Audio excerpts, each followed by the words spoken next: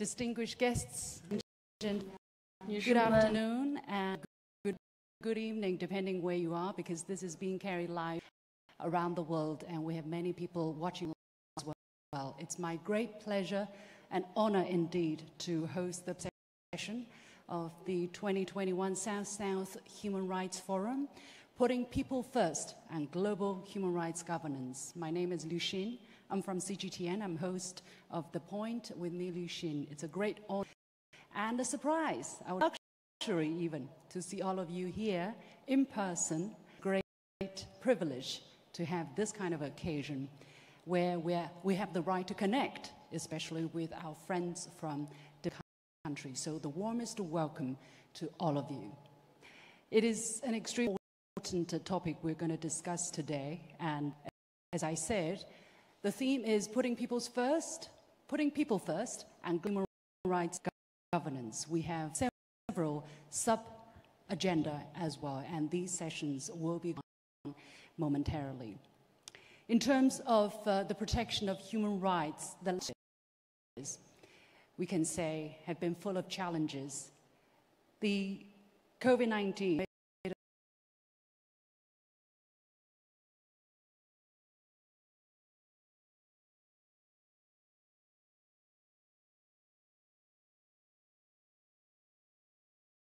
public health and the economic challenges faced by developing countries in general against the backdrop of the global pandemic reminds us that human rights protection and development and people's livelihood are closely intertwined.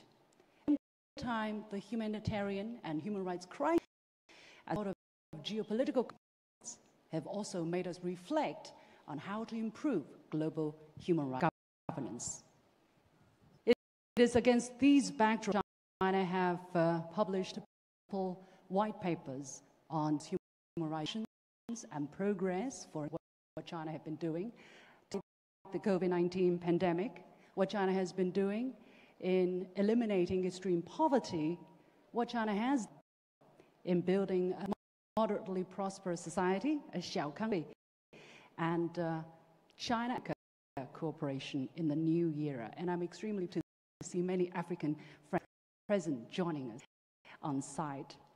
So these documents not only detailed what China believes in and what China has been doing in terms of promoting human rights development, but also the experiences and lessons China have been able to witness and draw in terms of human rights as a case in point other developing countries in their development. Against this backdrop, we are convening here to talk about how to put people first and how to global human rights governance. I believe this discussion provide new impetus and new inspirations, not just for other developing countries, but we hope that we can penetrate the global public discourse and make our voice heard by more people, not just in the global south, but from everywhere around the globe. So ladies and gentlemen, let's start with our plenary session. And I have to welcome our first speaker, Vice President of China Society Human Rights Vice Chairman of the Supervisory and Judicial Committee of China's National People's Congress, Mr. Xu Xianming. 有请中国人权研究会副会长、全国人大监察司法委员会副主任委员徐显明先生致辞。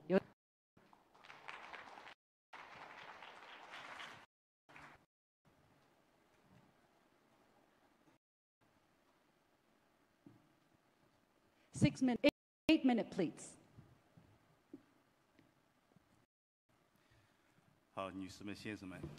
Ladies and gentlemen, good afternoon. It is my honor to participate in the 2021 South-South Human Rights Forum. As time goes by very and is limited, I would like to share with you points of observation.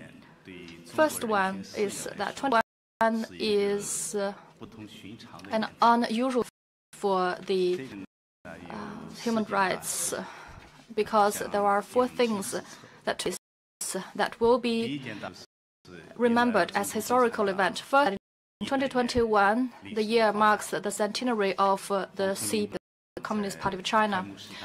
At just now, the opening ceremony, His Excellency Mr. Huang Kunming made an observation which I agreed that over the past years, since the founding of CPC, they have led the Chinese people in a tenacious struggle for human rights, to call for human rights, to promote and develop and protect human rights. The last 100 years has been a path forged ahead by the Chinese people under the leadership of CPC, and that is something significant to remember by all of us. In the resolution adopted at the 6th plenary session of the CPC Central Committee, it was also in the review of the historical experiences as major achievements. The second thing of significance is that the President Xi's thoughts on human rights also published into publications. His Excellency made in the series of books that the development for human rights protection and promotion in China has evolved into a comprehensive system.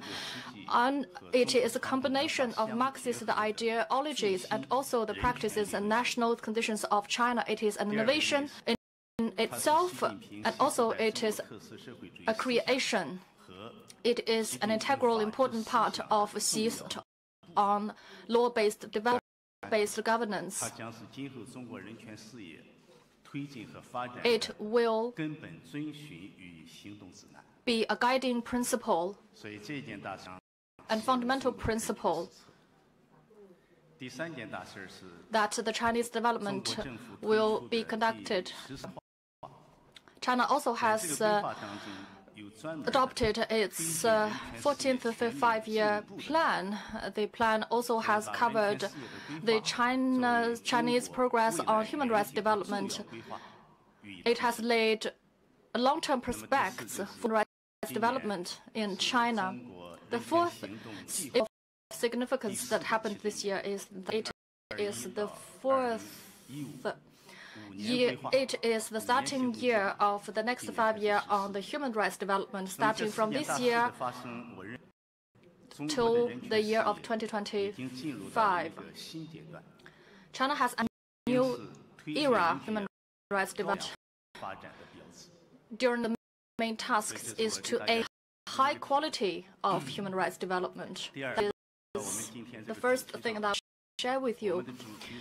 Back to the theme of this forum as putting people first and global human rights governance. Human rights should be approached by all the countries through communication. However, human rights should be defined based on their own national conditions and should be enshrined in their constitutions. To protect human rights is the basics. How are three categories of human rights that can only be realized through international cooperation? Just now, the chairman of Congo Human Rights Committee shared with us that in the Universal Declaration of Human Rights, when the whole landscape for the global human rights were set forth in the declaration, there was a notion called the equal right. However, put in place. However, in the High Commission of Rights of the UN and other high commissions, including the security, although it is not its responsibility to deal with the matters of human rights, it is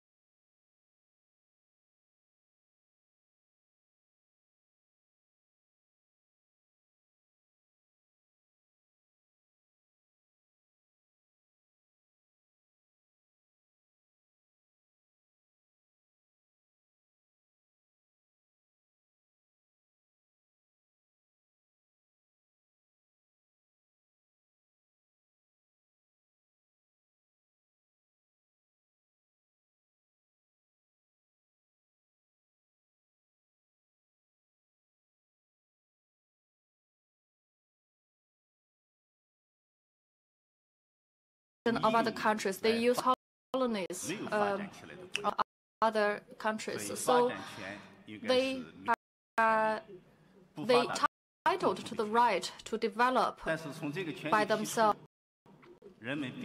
After putting forward the notion of a right to development,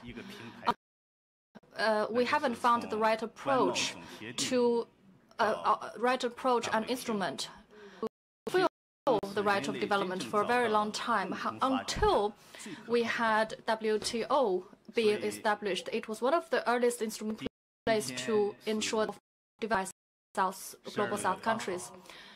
It is the 8th of December today. 3 years later, to the anniversary of China's entry to WTO. I still recall very clearly at 12 o'clock when I heard the Gareth banging on, declaring the confirmation of China's entry to the WTO. China indeed has undergone tremendous changes. Back then, the GDP total only to 1.3 trillion, now is 15 trillion. In 2001, US GDP was more than 10 trillion, and China was only 1/8 of it. Now, China's GDP takes that of the total nearly 20%. Now, China has made achievement that is equivalent to the achievements made in a total 100 years before the Opium War in 1840. That is sufficient to prove that the WTO is one of the most effective instruments through which countries can develop. However, we are seeing some countries are attempting to destroy such good international organizations. The gentleman who put forward the idea of right to development has already retired from his position. However, the conflicts and the attempts to subvert such international organizations has not ceased, unfortunately. The third right is right that we were all reviewed by the pandemic. We have come to realize more than ever that right to health of all humanity has and can only be guaranteed and fulfilled through multilateralism, through international cooperation. China made solemn pledges to the world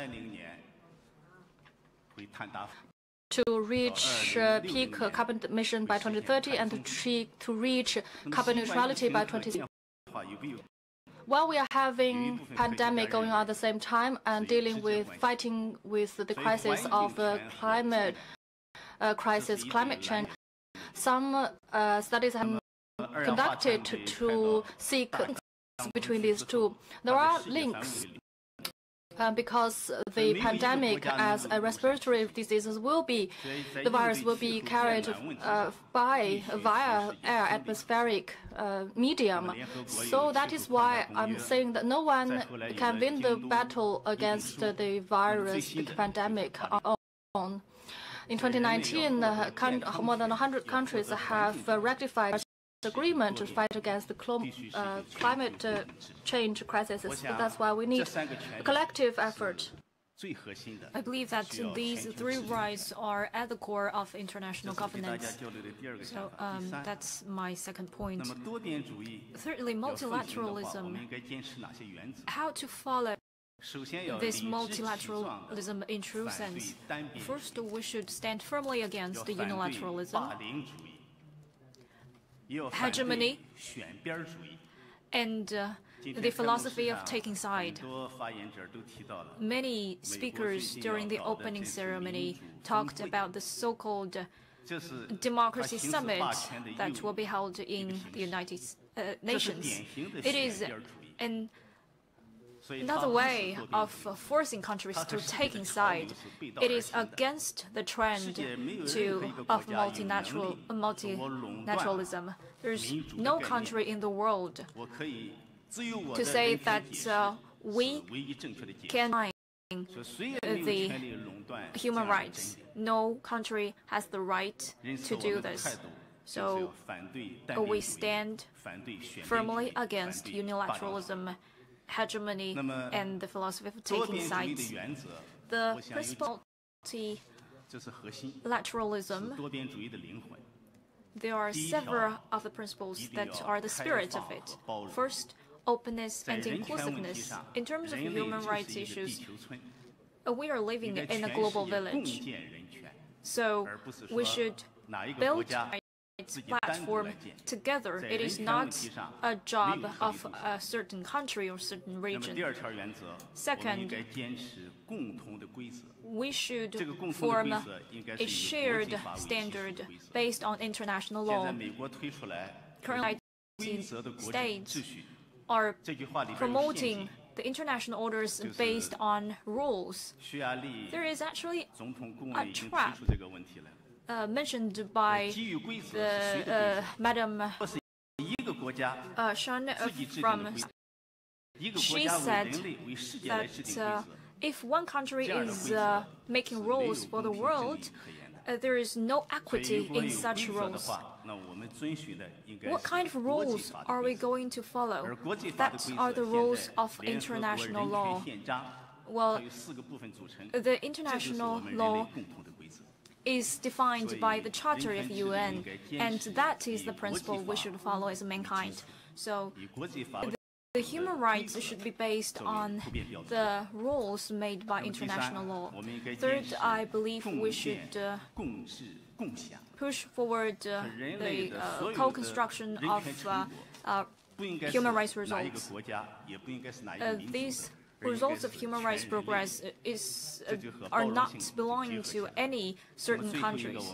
So in the end, we should also keep up with the times. So multilateralism in the realm of human rights progress, from generation 1.0 to 2.0 to 3.0, we will see an even brighter future in the future. Thank you. Thank you very much. Thank you so much. I have taken away 4 numbers. 4, 3, 4, 3. What about you? 4 big events, 3 common rights, 4 principles, and the last 3? Leave that for you to think about. Next, let's welcome Mr. Moses Nakamoto, former Prime Minister of Guyana. Let's welcome. Dear friends, greetings. At this critical time of crisis due to the COVID-19 pandemic, it is more crucial than ever to put people first and to redefine global human rights standards and goals. This South-South Human Rights Forum is therefore very, very important. During February this year, UN Secretary General Antonio Guterres had warned that if the virus is allowed to spread like wildfire in the global south, it will mutate again. And from latest data and scientific facts, this has since become the truth, a situation that the WHO had foreseen as the world being on the brink of a catastrophe and moral failure. Clearly, humanity is at risk. On Saturday last, the New York Times reported that high and upper middle income countries, 74% of COVID shots administered worldwide. Only 0.8% of doses went to low-income countries, the global south, which is mostly outside of North America. This is not just a moral failure by the global north that prattles about human rights, but neglect, even at this time when the death toll has reached 5.3 million people worldwide. It is an inconvenient truth that the rich and powerful North has abandoned people in the South, the so-called Third World. This should come as no surprise. Such callous response rooted in its genes of self-interest and narrow nationalism. A quick glance at the tiny Caribbean region in which I was born would be enough to expose the inhumane history of imperialist hegemony. We survived over 3 centuries of subjugation under its colonial and neo-colonial yoke, under slavery and censorship. As a part of the global South, ours has been a history of blood, sweat, tears, neglect, and poverty. On November 30th last, when the tiny island became public, Prince Charles, heir to the British imperial throne, apologized for that dark history and the pains that slavery had caused people of the Caribbean. Never have we erased are the stain of poverty, utter disregard for us, the most elementary being, the right to life. The United Nations has stated that poverty is not just low income or no income, but hunger and malnutrition and lack of basic needs, self-care, and access to drinking water. When we observe International Day of Eradication of in October, the United Nations estimated 1.3 billion people live in poverty. The World Bank projected that in 2021, due to the COVID-19 pandemic, between 143 and 163 million of poor would live, mainly from Asian and African countries. I submit that this ghastly specter of grinding poverty and haunts the world as the biggest human rights issue today, to life. For democracy to have real meaning, it must advance the welfare of the people, not language, class, race, or state. Democracy cannot be the fig leaf that hides the ugly geopolitical and chic interests of powers that masquerade as the world policeman.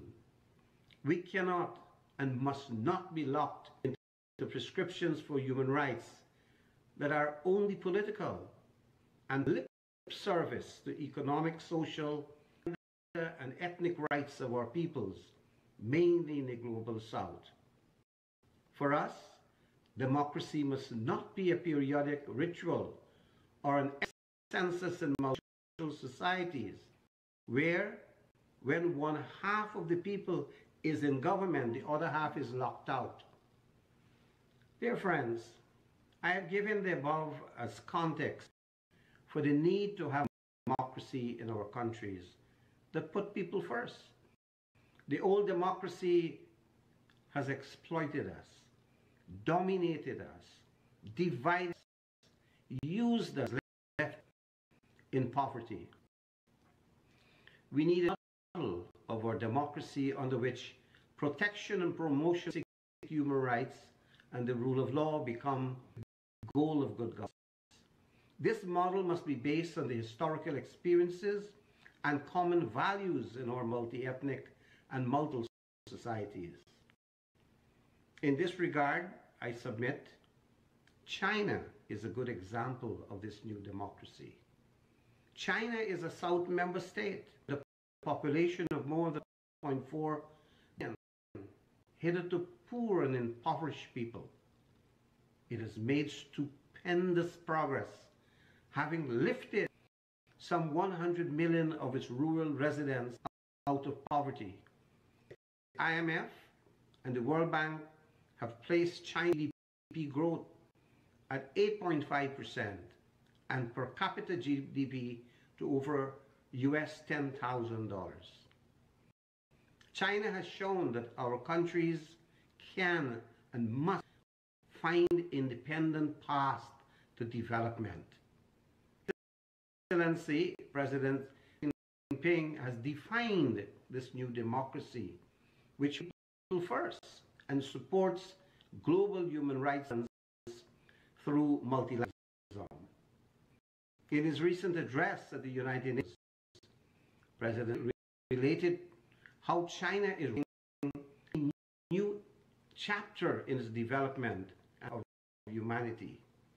He stated, I quote, "Development and happy lives are the common aspirations of people in all countries. Development is meaningful only it is for the people's interests. It can sustain only when it is motivated by the people. Countries should put their people front and center," unquote. My friends, I submit with confidence and conviction that if we are to define this democracy that puts people first and respects global human rights governance, we should look at the Chinese example. I conclude with some visionary words from President Xi, and I quote once again, "We should vigorously advocate peace, development, equity, justice, democracy, and which are the common values of humanity, and work to provide the right philosophy for building a better world. Peace and development are our common cause. Equity and justice are a common aspiration, and democracy and freedom our common pursuit," unquote. My friends, I thank you for inviting me to this forum, and I wish your conference every success. Thanks to Mr. Naga bringing us voices in his part of the world extremely well as well. Next, ladies and gentlemen, let's put our hands together to welcome member of the party group and director of academic committee of the China Law Society, Mr. 张温宪。让我们有请法学会党组成员、学术委员会主任张文显先生，有请。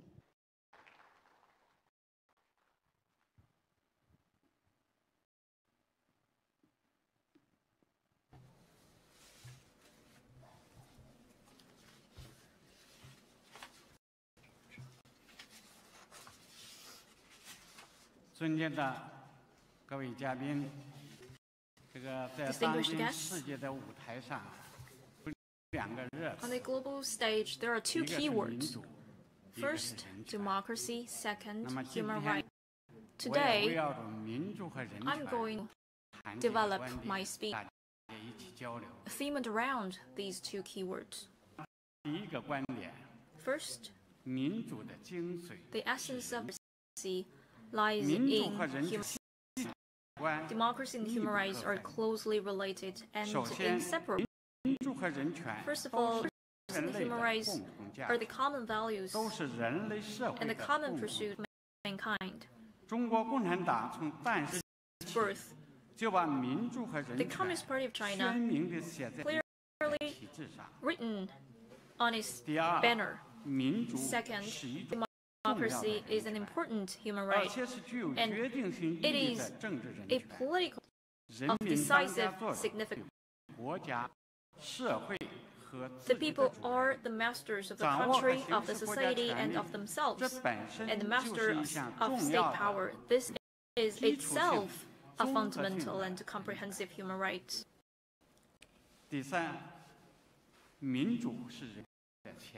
Third, democracy for human rights.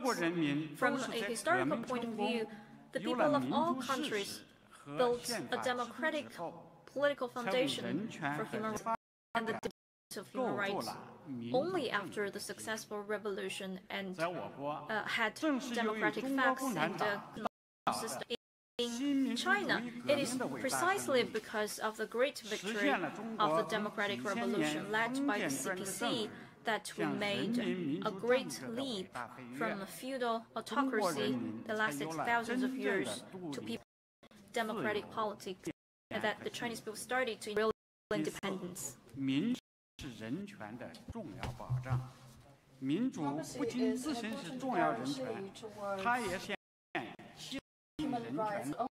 Democracy is not only an important human right, but also is an important guarantee of rights in other respects.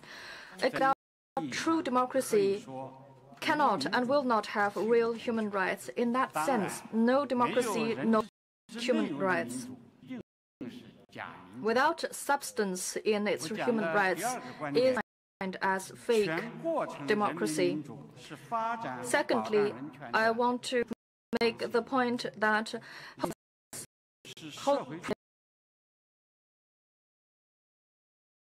institutional innovation to promote and protect human rights. People's democracy life for socialism. Without democracy, there will be no and modernization of socialist development. As China is ushered in the era to develop with the Chinese characteristics, the challenges have also been different than the past.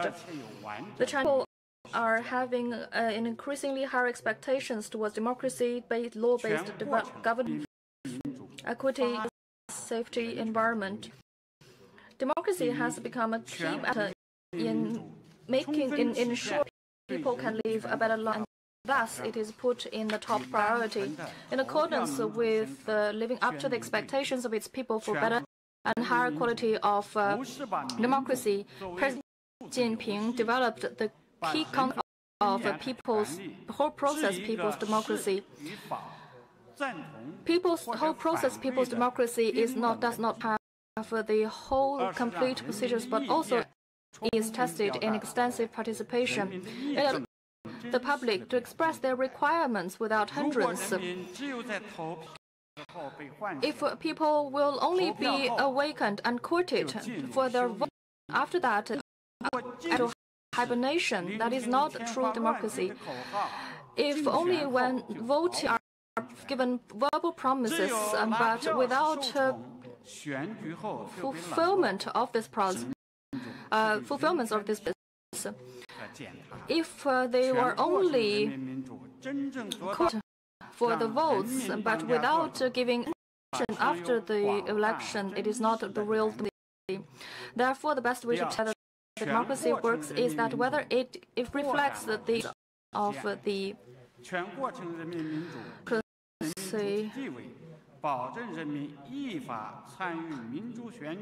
pro-process people's democracy develop is an important content to human realization.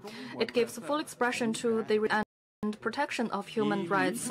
By simply voting, the whole process, people's democracy is not a game of numbers. However, it is a mirror.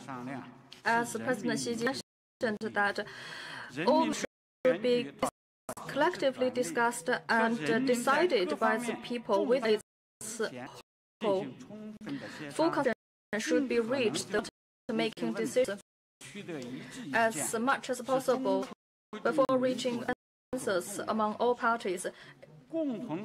Therefore, voting and election as the interest has a strong Chinese characteristics. It also is beneficial to the exercise of political of its people in more dialogue to reach social consensus, to respect the rights of minority groups and vulnerable groups, and to opinions from all work and sectors of life, give full channels for them to requirements can fundamentally make compliments to the defects that are inherently remained in the liberal democratic systems. Therefore, through a comprehensive, extensive, and organically integrated democratic putting the peoples as the masters of the countries, consultative democracy has become a very important element towards this basic rights protection scheme system. Is that whole process people's democracy further advances foundation of rights political foundations. people's democracy is not only the foundation for the political democratic politics, but also it is an important institution for further promotion and protection of human rights. People's democracy is an important powerhouse for human rights course. To develop people's democracy will support the advancement of human rights development in China. Hope people's democracy will vigorously expand the prospects enjoyed by the Chinese characteristics human rights development model, and also to promote more further expansion and development of human rights development in China, and also let its people enjoy the benefits of the human rights development in political, economic, cultural, social, and ecological aspects. Especially through the whole process, people's democracy, people's potential can be unleashed to create more wealth, prosperity in which they will live, and also to realize a high quality level of human rights development. Third, process people's democracy is a great creation and innovation of the theory of human rights. People's democracy is not only innovative in theory, in practice. President Xi Jinping has not only developed a key new concept, but also has put forward a new paradigm for the studies of human rights studies, giving us guidelines to set up put us in the right at human rights, the way we think, the way we observe, and also the way we judge, examine, and review practices. Human rights issues. Guided by the whole process, people's democracy theory faced challenges going forward to promote a people's democracy system that covers all aspects of democratic and all sectors of society, will not only be enriching the right by the people, but expand the application scope of the theory. Thank you. Thank you so much, Mr. Zhang, to elaborate the relationship between, especially whole process, people's to be with human rights and socialism.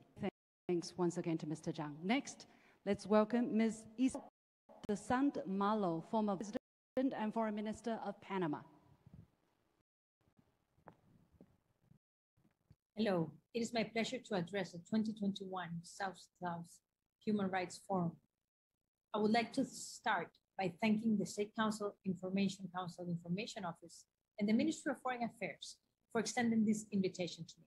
Also, thank the China National Knowledge on Development for organizing a session on the topic of putting people first and global human rights governance. Today, more than ever, we must global governance and multilateral bodies to address global problems. Yet, the multilateral system faces challenges and threats as many as its institutions and mechanisms. There's no way forward to the many threats faced by the commitment to multilateral bodies, particularly the United Nations as the organization for peace building and peacekeeping. For those of us who believe in the values of justice, human rights, and development, the call to defend those institutions which provide us with the best hope, realizing our collective promises and values as enshrined in the United Nations is as present as ever, beginning with recognition that multilateralism has underpinned peace, security, and prosperity across the world since the United Nations creation. The UN remains more than ever an indispensable actor in facing contemporary threats from pandemics like the deadly COVID-19 that we have faced and are still facing, to climate change and the fight against poverty. As COVID-19 continues to place a threat to people's right to life, health, and an increasing challenge with important setbacks in recent advancements. The world has seen great progress, but it is still with significant development challenges. Still, hundreds of millions of income inequality continues. To address these challenges, world leaders unanimously adopted 2030 Agenda for Sustainable Development in 2015. With its 17 sustainable goals, 169 targets, 132 individual indicators, the 2030 Agenda is ambitious in scope and covers nearly all aspects of development. But so it aims to ensure a more sustainable and resilient future where no one is left behind.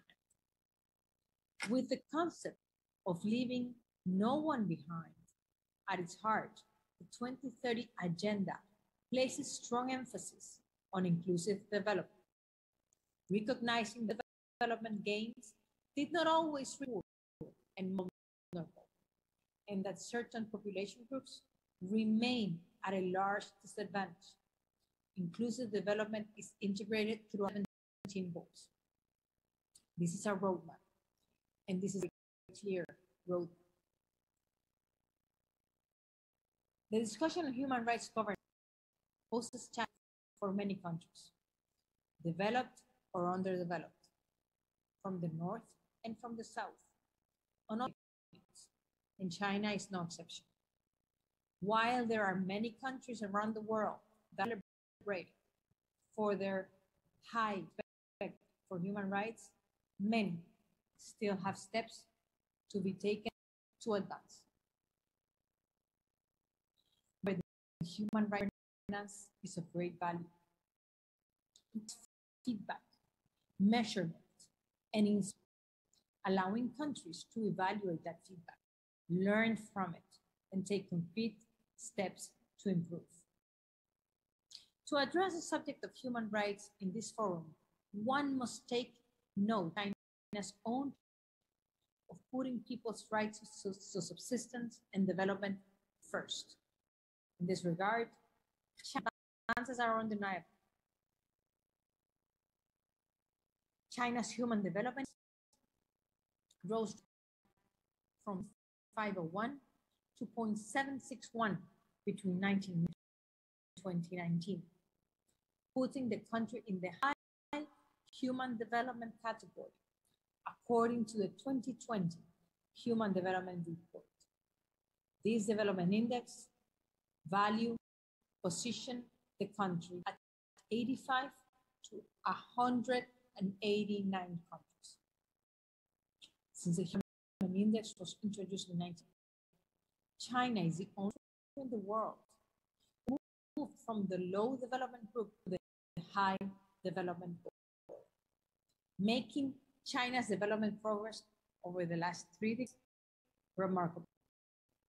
China's 2019 Human Development Index of 0.761 is above the average of 753 for countries in the right high human development group, and above the average of 0.747 for countries in East Asia and the Pacific. According to the report, China's life expectancy at birth has increased 69 years in 1990 to 70.9 years in 2019. Expected years of school have increased from 8.8 years to 14. Not a minor advantage. Beyond the right to development, China recognizes that human rights for all is a shared aspiration of humanity. The government further expresses pride in efforts to participate on international rights instruments, including participation on the rounds of universal periodic review, and serving as a member of the Human Rights Commission. I take note as well of China's expression of commitment to conduct constructive dialogue and cooperation on human rights issues, and agree that there is always for improvement. At the core of Human Rights Governance, the Declaration of Human Rights, proclaimed in 1948, setting common standards.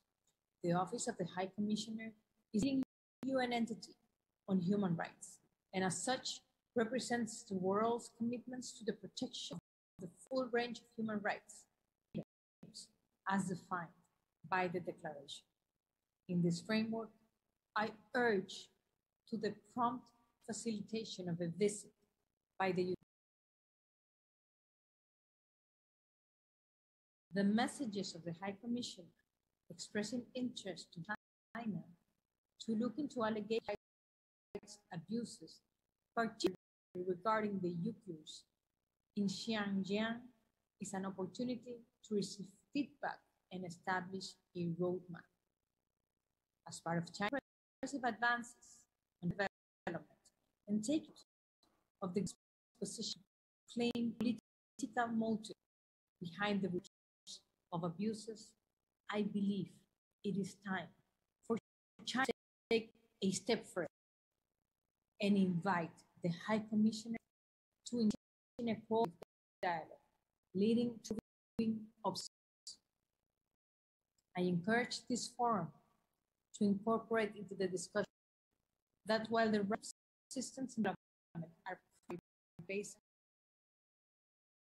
on governance, provides a that goes well beyond that.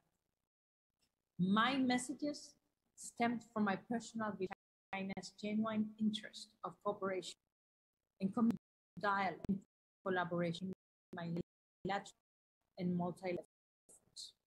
I had established diplomatic relations between my Panama and People's Republic. This effort, the opportunity to interact with high levels of President Xi Jinping, Minister Wang Yi, and others. It is from this experience that I strongly believe that China is ready to take a step on human rights and on rights global governance particularly. Ready to embrace its commitment and for and I thank you very much for the invitation to address this forum and congratulate China in the interest of receiving heartfelt compliments. It is through cooperation that inclusive development and human rights advance. This forum undoubtedly provides a framework for enhanced cooperation and changes. Thank you. Many thanks, Madame de Santa Malo. I would say China has always been raising national dialogue and cooperation on human rights, and I participated on multiple occasions where I engaged intensively in international dialogue and cooperation. Not inspection, I would say, questions and scrutiny on human rights. I think China has been doing that, and of course, there is a lot to do. And in terms of Xinjiang, China has invited journalists and diplomats and functionaries from the United Nations included to visit Xinjiang multiple times, many, many times. And actually, many foreign diplomats used to go there. I don't. Anyway, let's go on with our discussion. Next, please welcome Mr. Paramagamba Kabudi, Minister for Constitution and Legal Affairs and former Foreign Minister of Tanzania. Mr. Huang, Minister of the Publicity Department Committee of the Communist Party of China. Honorable Mr. Ma Zhaoxu, Vice Minister of Foreign Affairs of the Peoples of China. Honorable Ministers and Excellencies, representatives of international organizations, representatives of civil society organizations, ladies and gentlemen, invited guests. I will start by conveying salutations from the President of the Tanzania, Her Excellency Samia Suluhu Hassan. Her Excellency the President is a strong advocate of putting people first in the development agenda and in the realization of fundamental freedoms and human rights. The theme of this year's South-South Human Rights Forum, putting people first and the global human rights, resonates with our human rights policies and National Development Agenda Vision 20. I also convey greetings from the government and the people of the United Republic of Tanzania, who are engaged with celebrations and preparation of the years of independence of mainland Tanzania, Tanganyika as it was then known, the former German colony and later trustee territory of the United Nations under British administration, which will culminate tomorrow, the 9th of December 2021. Therefore, as we contemplate the demise of the global imperialist and colonial governance system of the past and the independence of our country, our focus on a different regime which is people-centered, rights-based, and duty-inspired. The promotion and protection of human rights, which was articulated resoundingly through the Universal Declaration of Human Rights in 1948, has evolved into a tangible concept and permanently in national good governance regime, and has itself evolved into a global governance system. Distinguished guests, the Universal Declaration of Human Rights firmly placed civil and political rights at par with the economic, social, and cultural rights. And the United Republic of Tanzania subscribes to this approach to the promotion and the protection of human rights. Indeed, our founding father, Mwalimu Julius Kambarage Nyerere, and the Nationalist Party, known as Tanganyika African National Union, to fought for the independence of Tanganyika, used the Universal Declaration of Human Rights as a clarion call for self-determination of Tanganyika. Therefore, the government continues to work towards Tanzanians enjoy civil, political, economic, social, and cultural rights. Distinguished, the challenge of the 1960s to 1980s in the realization of human rights in independent Africa led Africa to look and provide an African solution and a system of human rights. The human rights and people's rights system moved to further expand the spectrum of rights with the adoption or by the Organization of African Unity of the African Charter of Human and People's Rights in 1981. This comprehensive human rights treaty recognizes rights as well as people's community which are central to African society. Therefore, the African Charter is a progressive framework for the promotion of both and the people's rights. Distinguished guests, the promotion and protection of economic, social, and cultural rights is important to the Republic of Tanzania as a catalyst to the development of the people of Tanzania, enhancing and respecting their dignity as people and as a sovereign state in the Community of Nations. Economic rights are being promoted and protected.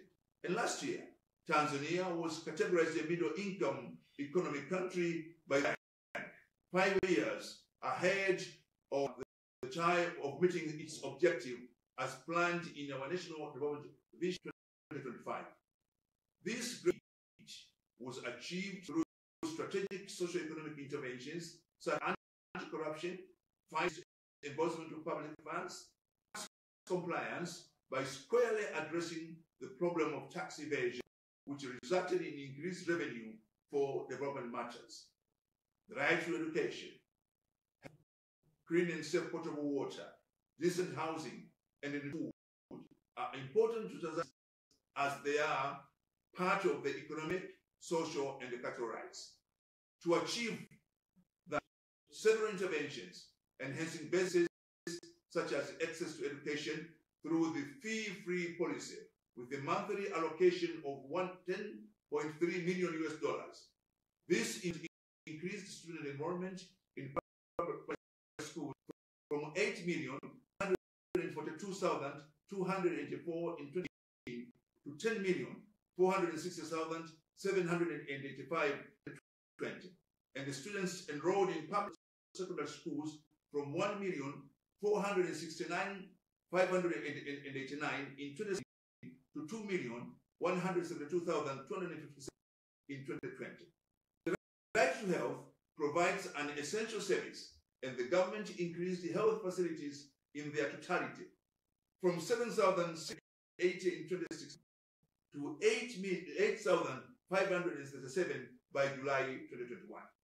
Further, to clean and safe potable water has been a target by July 2021, reached 72.3% in rural areas and 86% coverage in urban areas.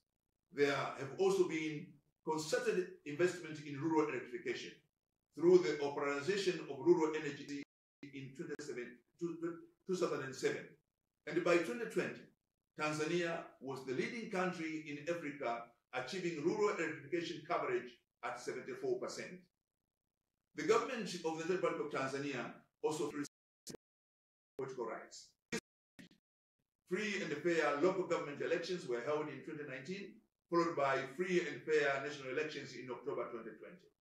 Tanzania to create a favorable environment to promote freedom of expression and access to information by advocating for media pluralism.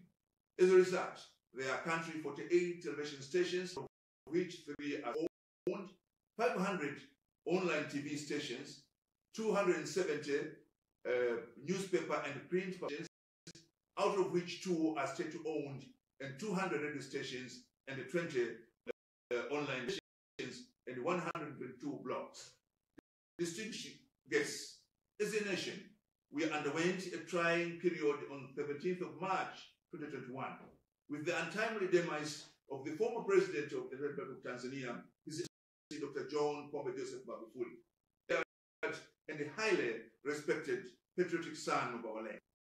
The nation was deeply engulfed in grief.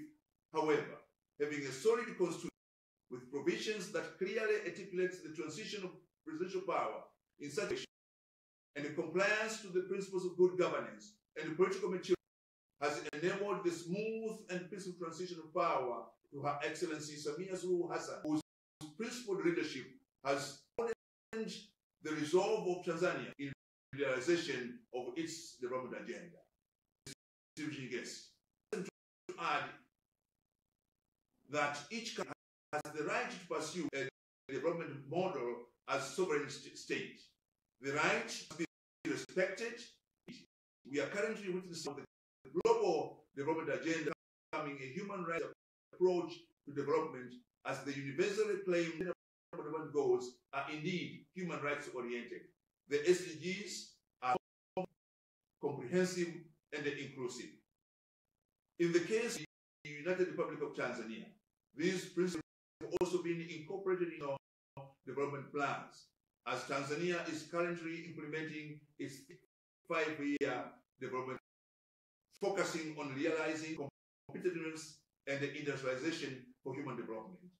The norms and values of the third 5-year development plan recognize the purpose of national unity and social cohesion, rule of law, respect for human rights, equitable society, and peace and security resides for sustainable and inclusive social development. Distinguished guests, most recently, Tanzania has become a proponent of the Civil Rights Forum since its founding in 2017. This is an important platform to promote the development of and the human rights progress of developing countries. It is a unique forum. Through these, there will be specific challenges. We also share many narratives. It is through international and regional collaboration under narrative, such as the SDGs objective to leave no one behind, and the African Union Agenda 2030 to develop the Africa, that we can focus our commonality. We are of the firm opinion that we need to include concepts and mechanisms in our South-South outlook towards human rights and development. Distinguished guests, I'm indeed honored to address the Assembly, and I commend the government of the People's Republic of China for this. Takes this opportunity its full support towards this endeavor. Indeed, I thank you for listening. Many thanks to Minister Kabudi. I had the honor to interview him once, and it's very good to see him here and hear our friends from Africa share their action and their progress made through his. So, indeed, congratulations to all. Next, ladies and gentlemen, please welcome Jiang Xiheng, Vice President of the China International Knowledge on Development. 让我们有请国际发展知识中心副主任蒋希恒女，有请。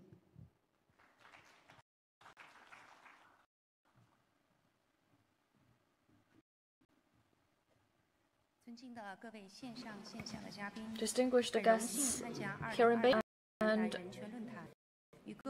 who are joining us from online, it is an honor to participate and address at the plenary session of 2021 Human Rights Forum on the innovation and the work that is done by the Chinese people of CPC.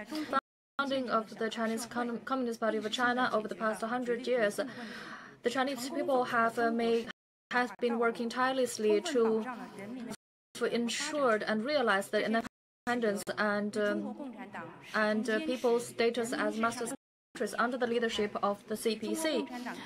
The tools, one is rapid sound economic development and social stability achieved. We have completed the first centennial target for the development, and China has built a moderately prosperous in all respects and eliminated poverty. Absolutely, the Chinese putting people first has always been and guided in the development of China.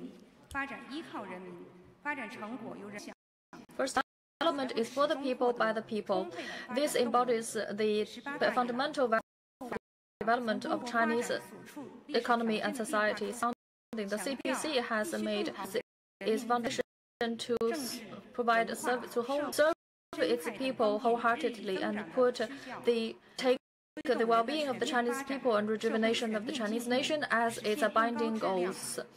Rallying people to fight for national independence, liberation of people, and also to build China into a prosperous and strong nation. Chinese people has made fight in this regard, putting people has been the guiding and distinctive feature of the development by the CPC in all aspects across all sectors. Putting people in the first place, putting people the first is only a development goal, but also where draws forces from. To stick to the path of development for the people, by the people, and the countries are also the people. Only by so we can draw resources for development and sustain our development. After the 19th century, in the Western world, democracy was reduced to a single model of electoral. This ran the risk of being dictated by a handful of the rich and powerful. This is in itself against the notion of real democracy. Whole process people's democracy advocated in China not only represent people's walks of life, including workers, peasants, elite, and community level representatives. It is not for the mass, but rather than a few elite.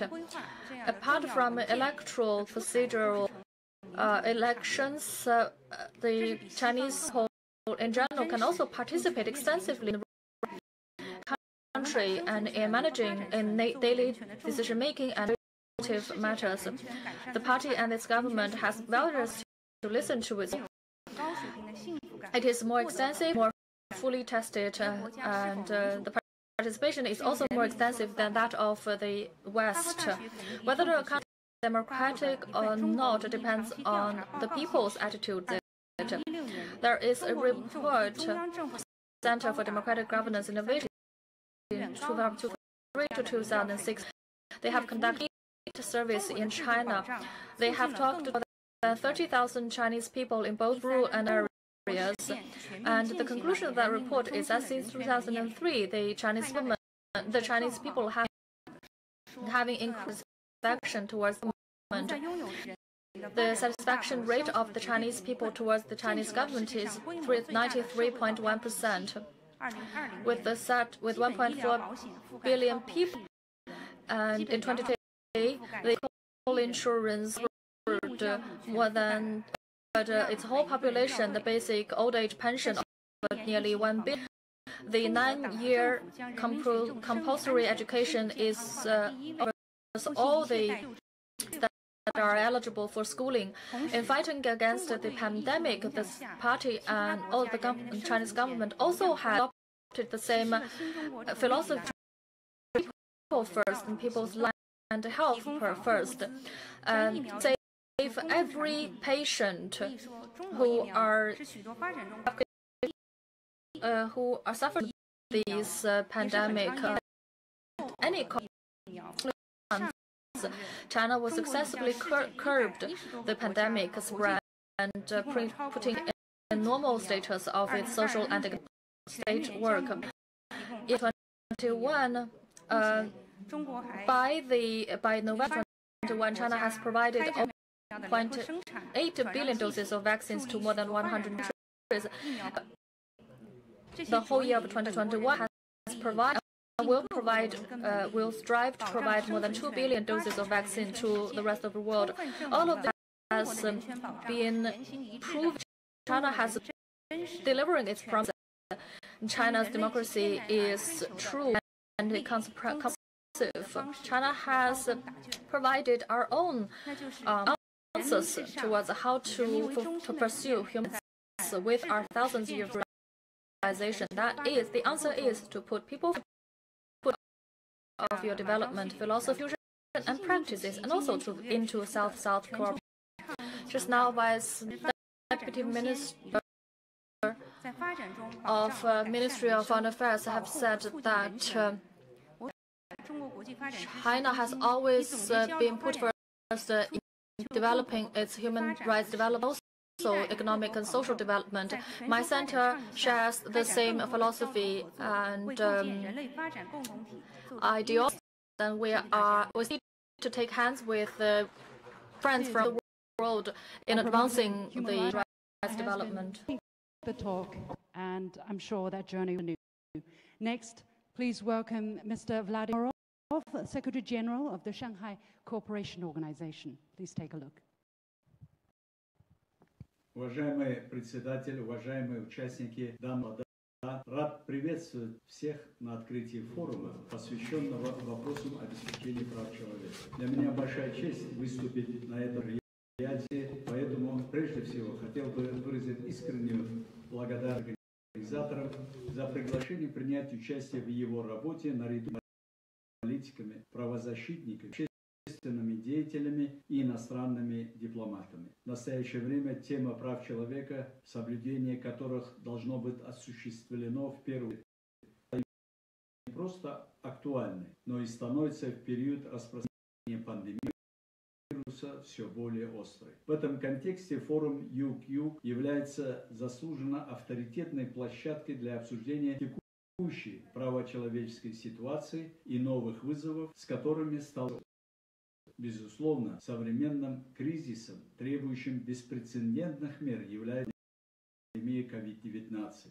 Нарушив привычный миропорядок, она проверяет настойчиво не только политические и экономические системы многих стран, но и механизмы реализации основных прав и свобод человека. К сожалению, вирус уносит множество жизней и того, что прежде нам было очень дорого. Мы не должны допустить. Was destroyed by the pandemic. It not only put to test of the stability of the world, but also put into of the instance to ensure and freedom. Unfortunately, many people lost because of the pandemic, and also many people have lost some dear by the pandemic. However, we will never let the pandemic to destroy our core values, nor we will let them to increase inequality in the large when we are already seeing some suffering by some people in the world. Under this pandemic crisis that is before, we need more than ever a comprehensive global approach to respond to the needs of the civil society. the restrictions of the anti-pandemic should be inextricably linked with the human rights and protection. Of protecting human health and life as priority, we should introduce measures to eradicate the pandemic, but also to have timely medical assistance. We should never make it as to not provide medical assistance to those being discriminated. Everybody is entitled of right to health. That is one of the most important standards of Shanghai Cooperation Organization. We call for collective efforts, and we highly regard this experience. China has provided in total 1.7 doses of vaccine to more than 1 countries in the world. We should also on the mental health of the society. Domestic violences during the pandemic has by 33, according to a study by the isolation period for many women and children. Home is no longer safe and usually fear for them. We should not only the medical resources accessibility, but also the human rights. We should, in particular, reach out to those vulnerable groups, elderly, the incarcerated, the disabled, and also the homeless. For those are people who are under the risk and exposure to get affected by the virus because of no access to sanitary facilities and food and housing. COVID-19 is not only a health issue, a virus that will have exclusion and segregation. We have read from the media coverages that because of Asia and America have accused ungroundedly, and I've seen that people have used excuse to refuse to provide medical services to immigrants. This information has proved again that the international community need to promote the protection of the rights of the vulnerable groups. Since for the 20 years since the establishment of organizations, we have held firm position of the organization in fighting challenges and threats. According to the Charter of the United Nations and international laws and international our organization reaffirmed the universality, inalienability, and intricability and interconnectivity of human rights, and the full respect of freedom rights.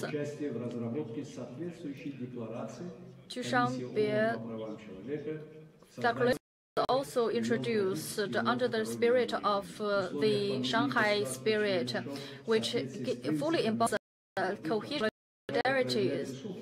to find solutions, to seek solutions to peace, and our organization is willing to provide medical, social, and other support and assistance. During the summit in November, we have issued an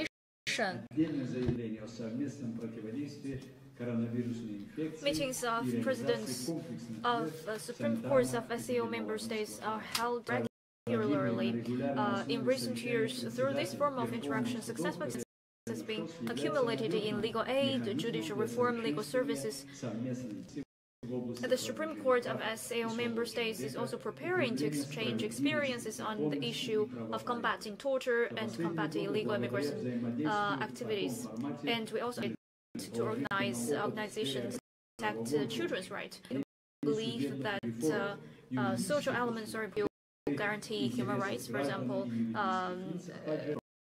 standard wages, health, and education.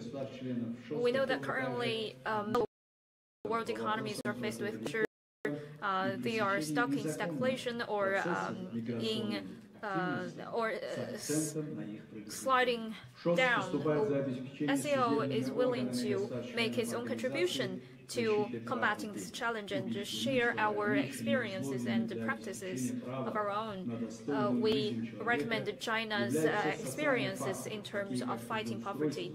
In terms of targeted poverty alleviation, China's been making great achievements to eliminate poverty and to prevent it from passing to the next generations. All the member states of SCIO are participants of promoting human rights. Kazakhstan and Uzbekistan, the current chairman of SCIO, was elected for the first time as full members of the United Nations Human Rights Council for the period 2021 to 2023. Ulug'bek Rapasov, the representative of Uzbekistan, was appointed as the vice chairman of the Human Rights Council in 2022. In post-COVID era, we believe that the hope is rooted in the youth, which means we should consider protecting their rights and to create good environments for them to voice their own demands. At the same time, due to quarantine and distance learning, many young people are traumatized mentally and in terms of their careers. In October, under the initiative, Human Rights Committee worked with 60 countries to pass a resolution in terms of protecting human rights for the young. We have to eliminate all kinds of discrimination led by violence and discrimination, and we should also eliminate some stereotype and xenophobia based on gender, age, and so on. COVID coincides with the 25th anniversary of the signing of Beijing Declaration and Platform for Action. The Declaration Action Plan set out strategic policy goals for gender equality and protection of women's rights, and all SCIO member states have made commitment to this. During the past 20 years, SCIO member states been laid a solid legal foundation for gender equality and strengthened women's role in society. The Convention on the Elimination of All Forms of Discrimination Against Women and other international conventions on women's rights have been ratified and are being implemented, guided by the core principles. The Shanghai Spirit will regularly activities related to the women agenda. Such events were held in Beijing, Bishkek, and Dushanbe. We encourage women to get involved in such activities, and under such a framework, I believe that women can achieve more in the future. I'd like to quote General Secretary Antonio Guterres. We still have a lot to do to realize gender equality, but generally, SCIO has been devoting a lot in this regard. In the end, I wish your work full success and help the member states to tap their potentials to help developing our works. Next year is the year of the tiger. The new year is around the corner. I know that according to the Lunar New Year,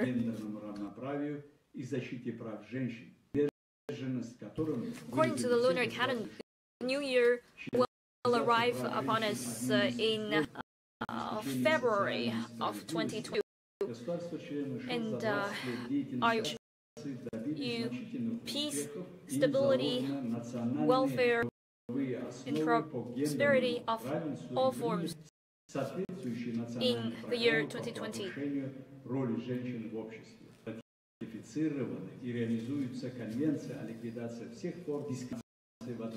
We hope to see a better year in 2022, a year that brings prosperity to you.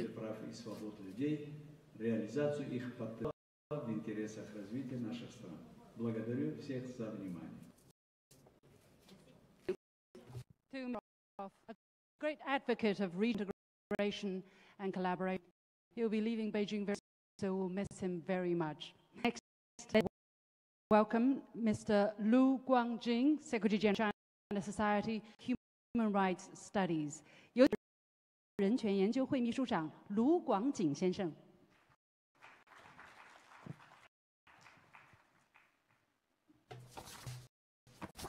各位女士、各位先生、各位朋友，大家下午好。Ladies and gentlemen, dear 在这 friends, 里 good 呢，我想 afternoon. 坚持以为中心， Today, 保护和促进 I'd 人 like to 权 talk about 谈点看法。 protecting and promoting human rights development centered by people. In September 2021, on the 76th UNJ, President Xi Jinping promoted people-centered development and to protect and to improve people's livelihood, protect and promote human rights. And we're going to achieve the goal of people-centered, people-shared development to enhance the sense of happiness, security of Chinese people. This very important initiative combines development and rights with people as its development as its chosen path and human rights as its goal ever since reform and opening up, especially after the 18th CPC Congress. It has become another important principle of our country. Human rights, in terms of human rights, poverty is the biggest obstacle.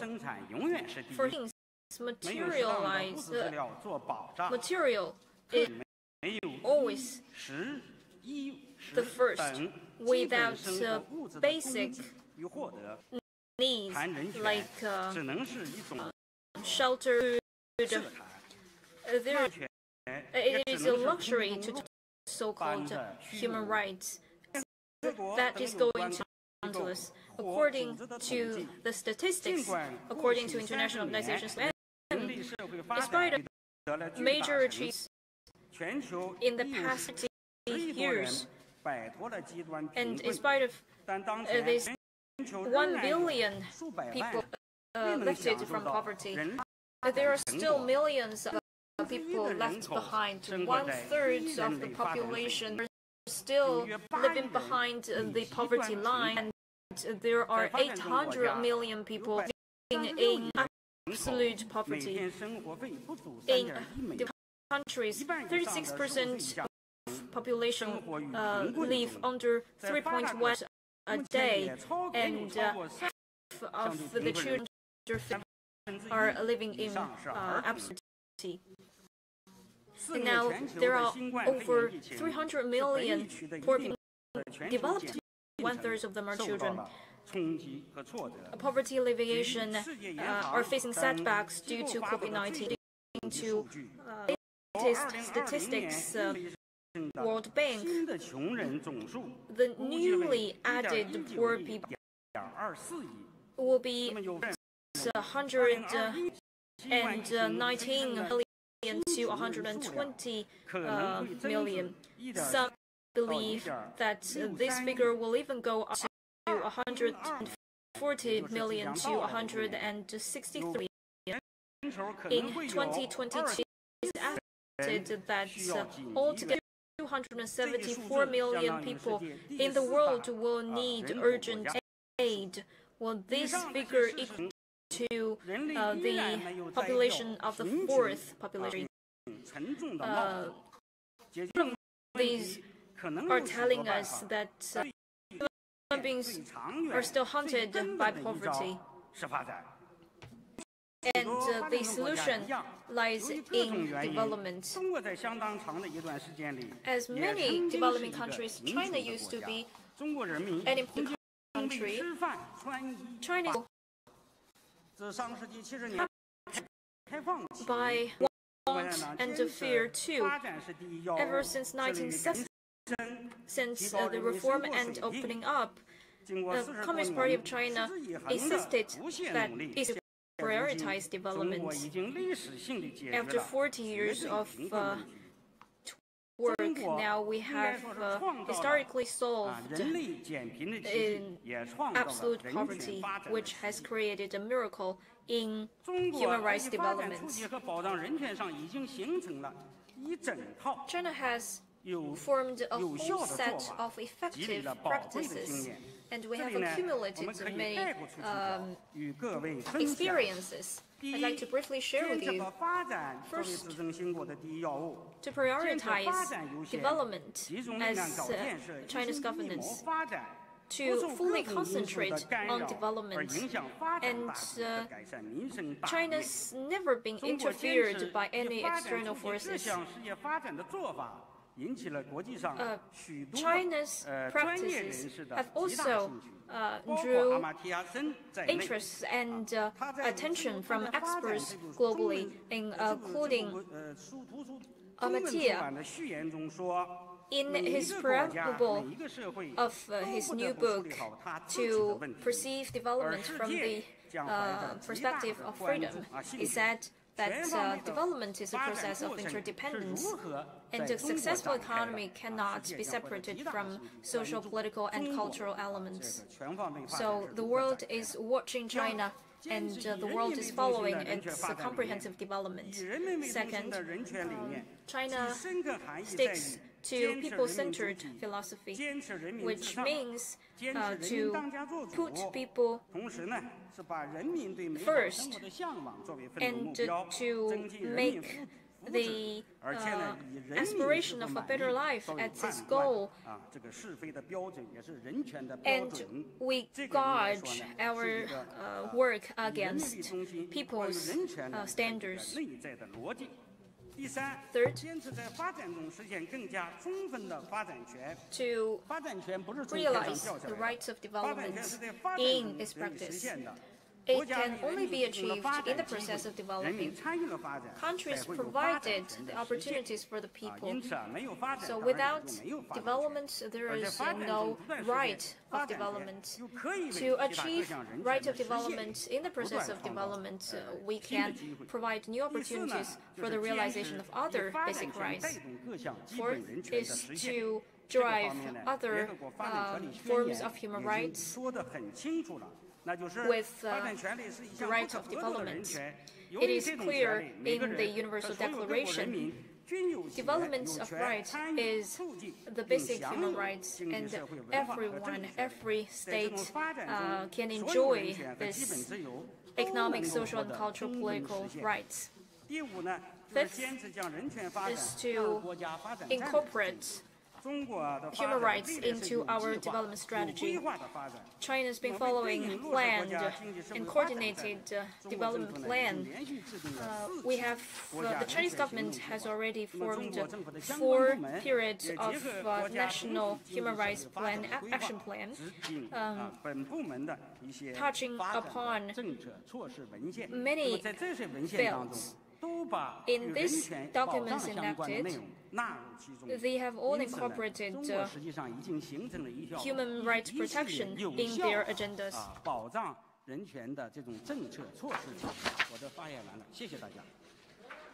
Thank you.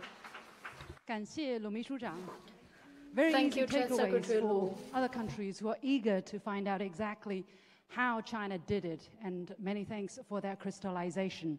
Next, please welcome Mr. Hector Constance Rosales, Ambassador and Permanent Representative of the Bolivarian Republic of Venezuela to the UN offices in Geneva. Thank you, Mr. Moderator. I thank the People's Republic of China for organizing this year's South-South Forum on Human Rights edition. I would also like to thank the distinguished panelists for their important statements through this important event. In my remarks, I will refer to the current challenges of multilateralism in human rights, which is part of the subtheme on multilateralism and the global governance of human rights. We must bear in mind that since the birth of the United Nations, multilateralism in the field of human rights, one of the pillars of the post-war world order, has been in constant evolution with the proliferation of national and regional structures parallel to the universal human rights system, with the aspiration to give effect to the principles contained in the United Nations Declaration of Human Rights of 1948. The UN Charter clearly states that the members of the organization should foster friendly relations based on respect for the sovereignty of states and on the principles of equal rights and self-determination of people, which should lead us to reaffirm faith in the fundamental rights of man, in the dignity and value of the human person, and in the equal rights of man and woman, as well as nations large and small. However, the current multilateral human rights scenario is a center of geopolitical confrontation where hegemonic countries continue to promote notions and concepts to justify the daily aggressions against developing countries to consolidate political and economic domination. Under this logic appeared, for example, the concept of responsibility to protect, and I quote, to overthrow legitimate governments causing death and destruction. In the name of human rights, illegal unilateral coercive measures are imposed that undermine the enjoyment of the fundamental rights of the affected peoples. Of course, we condemn that UCM as illegal and as absolutely crimes of against the humanity. These countries also promote the prevention approach to supposedly avoid human rights violations, a concept that is recurrently and politicized used against the countries of the South. In doing so, they seek to establish a direct link between the Human Rights Council and the Security Council, which is not a mandate of the Council, which is a subsidiary body of the General Assembly to which it reports on its work. Moreover, although the Vienna Declaration established that democracy, development, and respect for human rights and fundamental freedoms are interdependent and mutually reinforcing concepts, and that democracy is based on the freely expressed will of the people to determine their own political, economic, social, and cultural regime, insist on approaching the subject of democracy and human rights under the Western approach and vision, with frequent smear campaigns against democratic models of the countries of the South in an attempt to impose their models of democracy, deliberately ignoring their political, cultural, and historical particularities. It is a kind of conceptual dictatorship supported by the global mass media, which forces us to maintain a permanent state of alarm due to the danger of the consequences derived from the Western hegemonic conception. Dear friends, it is the obligation of the countries of the Global South to understand the urgent need to act cohesively and collectively to defend multilateral institutions in the field of human rights, to prevent them from once again becoming an instrument of politicization, selectivity, and double standards at the service of the hegemonic interest that caused the collapse of the defunct Commission on Human Rights.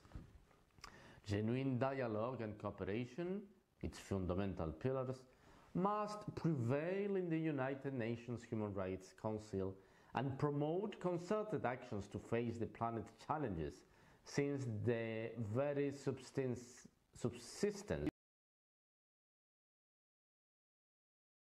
in this regard, the challenges facing humanity call for a democratic and equitable international order that promotes respect for human rights and fundamental freedoms on an equal footing, in keeping with the principles and purposes enshrined in the United Nations Charter of respect for sovereignty, territorial integrity, and non-interference in the internal affairs of states.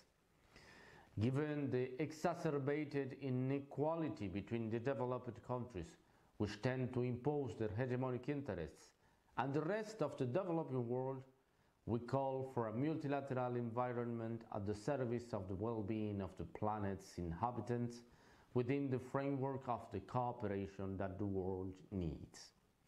The protection of human rights is a common cause of the community of nations that demands a council free of selectivity, politicization, and double standards to fulfill its mandate, and a genuine multilateralism that promotes the values of democracy, friendly relations, and respect among the nations of the world, a challenging but achievable task that is still pending.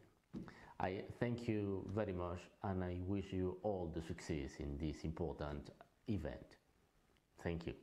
Many thanks to Mr. Rosales. Indeed, we have to guard against the tendency to use human rights or democracy as a rule for power politics and hegemony.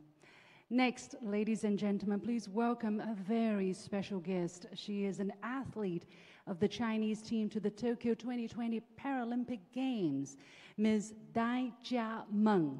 让我们用热烈的掌声，有请2020东京残奥会中国体育代表团运动员代表戴嘉梦女士，有请。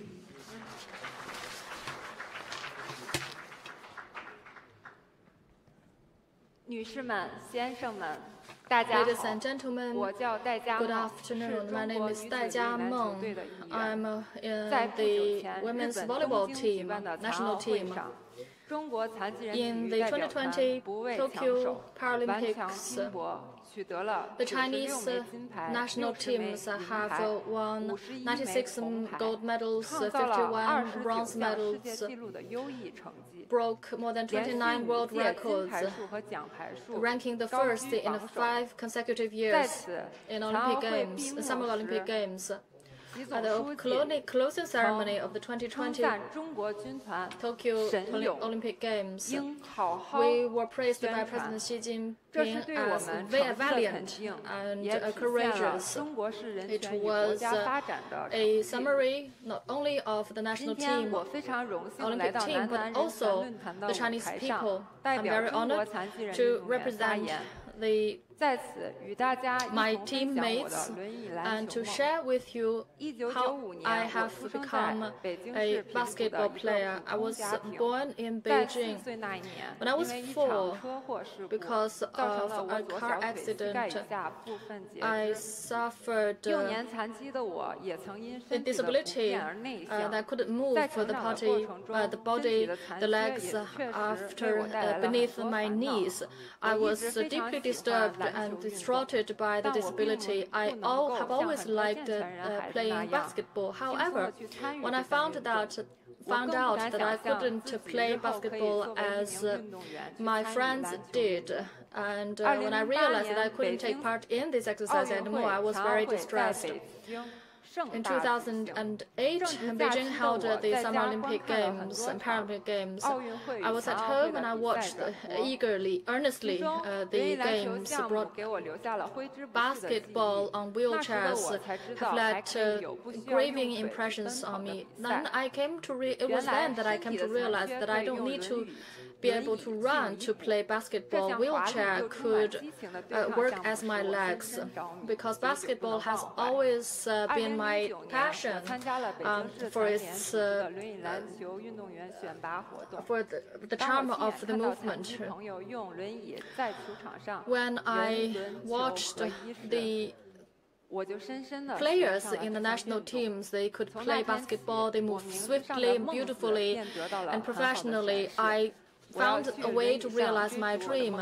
and I decided to pursue my dream. And I joined the Beijing team of the basketball players on wheelchair. We trained very hard, and I could play better than before, and I got stronger than before. My hands were rough before, but through hard work and training in 2013 and through 2015, we won the national champion for 3 times, and was selected to be a player in the national team in 2015. I've been playing for the national team for over 7 years. We have altogether won more than 3 times regional champions, 2 times Asian Games champions, and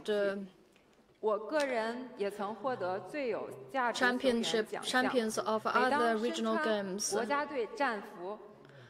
every time when I heard the national anthem being played out at the stadium and seeing the national flag of China flying high, I couldn't feel but being proud of my country and myself. My players who have been there with me, we trained hard. We were lucky to have very professional trainers and coaches. Without the support of the Association of Disabled Persons of China, we wouldn't be able to make these achievements. The government of China has built a platform for us to realize our dreams. Our individual interests were made possible because of the collective efforts offered by the country. I was enrolled into the Beijing Sports University to pursue academic studies. I opened my horizon and I made new friends and I gained more knowledge through 4 years of rigorous academic studies. Being one of the Olympic teams is one of the most glorious experiences for me. In the future, I will continue to play better games and to create a better life. There's one quote I like, that if God closes the door, it will open a window for you. I think that is true. At least it's true that the country has made it possible for us to play basketball. It has brought sunshine, love, and happiness to our life. It provided the equality and equal rights to play sports. As President Xi said, no one is left behind in building China into a moderate society in all respects. China is getting stronger, and I feel accordingly disabled people like me are also enjoying better rights in our lives and more conveniences in our life. As we are marking into an increasingly prosperous society and increasing prosperity in China, we disabled persons are enjoying a lot more accessible facilities, medical resources, and assistances. We spend more time outside of our home because of this accessibility. Because of these accessible facilities, I feel proud to be living in such a great country. I hope that my story could be inspirational to many others who have shared the same dream, and to be brave and to embrace the society and your life, because our country has provided so favorable conditions for us, and to pursue the value of your life. Literally, Jiameng means good dreams. So we hope that she will keep pursuing these dreams and more of her good dreams come true. Bravo. Next, ladies and gentlemen, please welcome Professor Tom Swart, who is director of the Cross-Cultural Human Rights Center joining us from Amsterdam Freedom University. 有请荷兰阿姆斯特丹自由大学跨文化人权中心主任教授汤姆·斯瓦特先生。 The adoption of the Universal Declaration of Human Rights by the United Nations General Assembly in 1948 turned human rights into a topic of international interest. The delegates drafting the Universal Declaration, who came from very different traditions, were intent on and did succeed in drafting a document which does justice to all civilizations and worldviews. In other words, they went out of their way to turn the Universal Declaration into a big tent. However, from the outset, liberals from the global north have tried to portray the Universal Declaration as a tribute to liberal values, such as individuality, personal autonomy, choice, and secularism. As a consequence, while the human rights performance of countries was being assessed, they were actually being judged on the extent to which they had adopted liberal values. Therefore, human rights increasingly became a global liberal social engineering project. Countries which did not embrace the liberal interpretation of human rights were portrayed as failing to meet their human rights obligations. Portraying the Universal Declaration as an exercise in liberalism is ahistoric and erroneous. In addition, the claim that human rights should be equated with liberalism is also quite dangerous. Thus, there are growing signs that liberalism is losing its grip on the international order. Therefore, by continuing to equate human rights with liberalism, they too run the risk of losing their significance. As a consequence, it is important to put human rights on a new, sustainable footing. The concept of building a community of shared future for mankind, which was launched by President Xi Jinping, can very well serve as such a new basis for human rights. According to President Xi, harmony ought to be a key component of the community of shared future for mankind. In his view, harmony flows from cultural diversity. Civilizations should draw inspiration from each other's differences. According to President Xi, the differences between these civilizations should be bridged through exchanges and mutual learning. Civilizations should enrich themselves by seeking wisdom and nourishment from others. President Xi has made clear that states should abandon the zero-sum game of the winner takes all and should opt instead for win-win cooperation. Therefore, states are supposed to accommodate the interests of others while they are pursuing their own. President Xi has also emphasized that within a community of shared future for mankind, all countries should respect one another and treat each other as equals. Being a big country means shouldering greater responsibilities for world peace and development rather than seeking greater monopoly over world affairs. A good way to gain strength from diversity, take proper account of different interests, and show respect for other traditions than one's own is to adopt the so-called receptor approach to human rights. This approach has been developed by an international group of scholars, most of whom are from the Global South. The receptor approach underscores that people in the Global South are making great efforts to promote and protect human rights in a way which is often overlooked by liberal observers. In doing so, the people are relying on their own social resilience, the remedial force of their local culture, and their own agency, and therefore they do not need to be saved through liberal social engineering.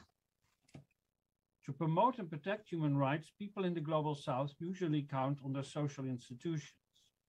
These are cultural strategies which they deploy to deal with important social questions.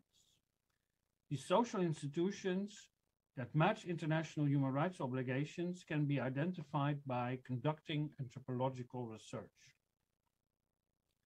When these social institutions fall short of the human rights obligations, they can be amplified with the help of homegrown remedies.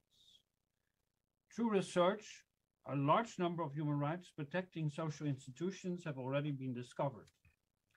Thus, in South Africa, NGOs offer women who have fallen victim to domestic violence skills training and support in setting up small businesses, which allows them to close the door on their violent relationships. In Senegal, women were able to successfully engage in commercial activities to supplement the family income during an economic crisis with the help of their Quran reading clubs, through which they supplied each other with microcredit, business advice, clients, and support during illness. In China, mentally ill children turned out to face less stigma if labels were used to describe their illness, such as thinking too much, rather than psychiatric terms such as schizophrenia. The object and purpose of the Universal Declaration is to ensure that the rights laid out in this document will be brought to life by the people in their relations with other people.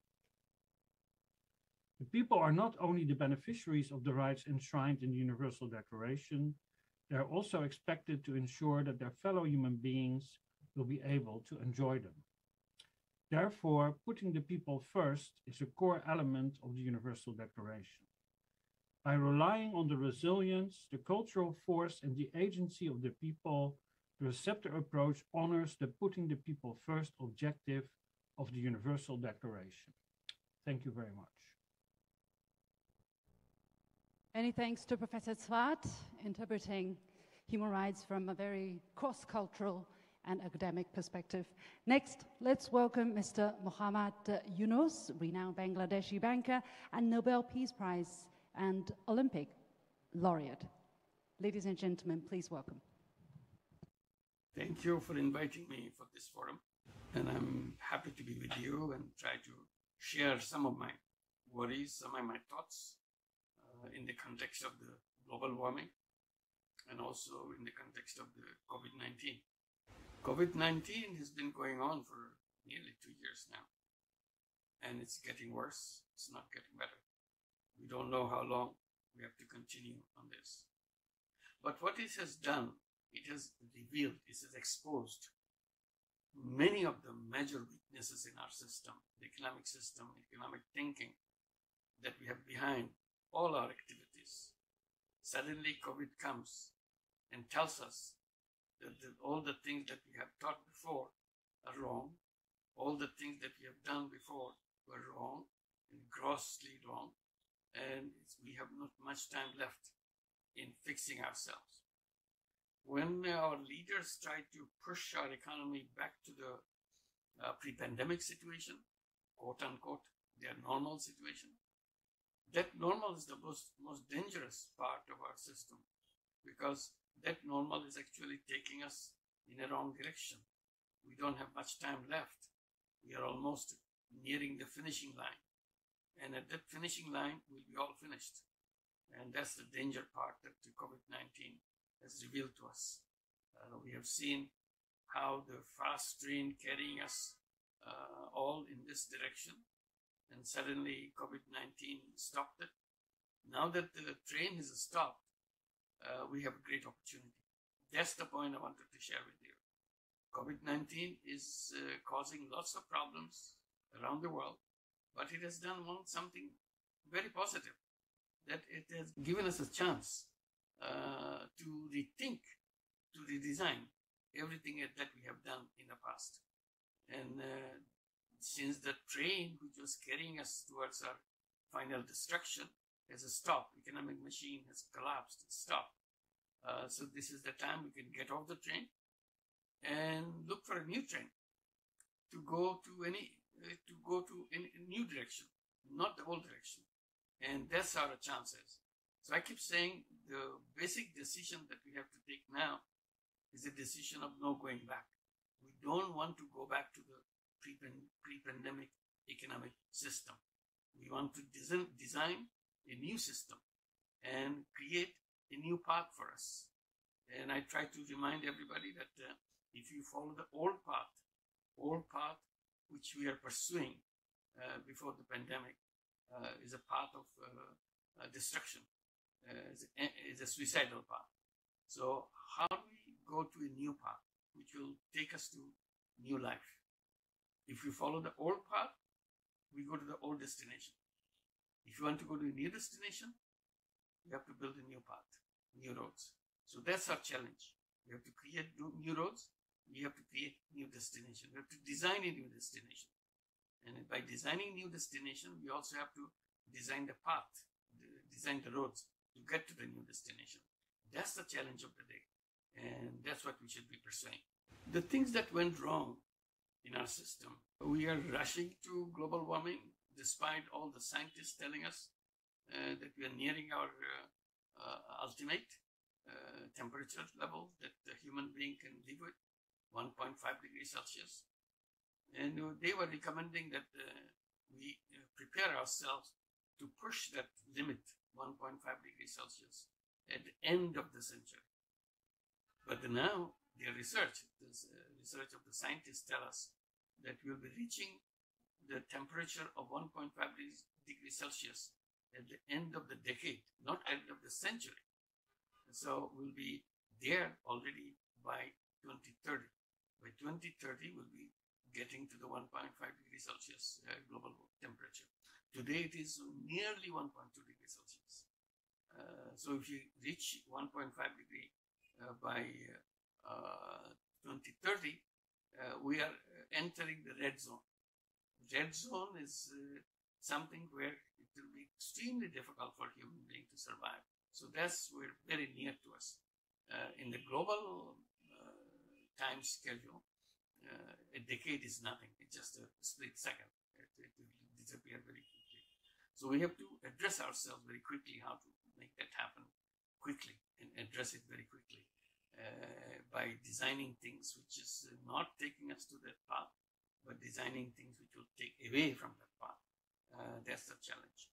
And I keep try to draw attention that our house is burning, and it's burning very badly. But inside the house, somehow, we are having celebrations, parties inside the house. It's glorifying the economy, glorifying the technological successes and so on, forgetting the house in which you are living itself is in fire. So our awareness thing has got very blunted. We don't see the priority. Our priority should be getting out of the house and put down the fire. That's what is demanded by the present situation, but we are not doing that. So we have to get aware that our task is to stop the fire, stop the global warming, and make sure the planet is safe. And then at the same time, we have extreme global concentration of wealth. All the wealth of the world is concentrated in few hands in few countries. And that's a dangerous path, as bad as the global warming. But nobody talks about it.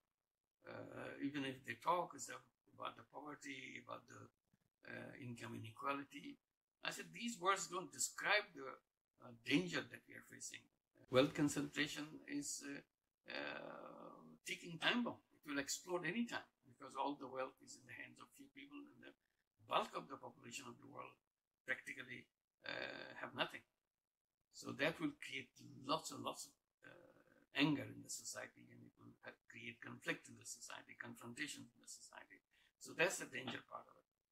We have to make sure we do not continue this path of wealth concentration in a limitless way. We have to stop that the wealth concentration, and at the same time, not only we'll stop it, we'll have to reverse it, so that the wealth and people can be together, not separated from each other. Today they are separated from each other. Wealth is on the one side at the top of this income scale, and the people are on the other side of the income scale. 99% of the people live without any wealth, hardly 1% of the total wealth of the world. When 1% of the population own 99% of the wealth. So the wealth is way up, people are way down. So we have to make sure we redesign the engine, we redesign the economic system where wealth and people can get together and live together. That's the challenge. Third problem that we are facing is extreme unemployment that is coming up because of the artificial intelligence. Artificial intelligence is going to replace human beings in all kinds of work, in all kinds of roles. So human beings will have no role to play. They will become some excess in the planet. They have no use for themselves. So that's a very dangerous situation that we will be facing. So before it's too late, we have to make sure instead of having 100% unemployment because of artificial intelligence, we make zero unemployment. So that's the direction we have to go. By unleashing the creative energy of all people. Human beings are born as entrepreneurs. So we should let them play that role. Our education system has to be redesigned. Our thinking process has to be redesigned. Our legal system has to be redesigned. Our banking system has to be redesigned so that everybody can become entrepreneurs. There's no problem with the people, but the problem with our institution, problem with our conceptual framework, problem with our institutional framework.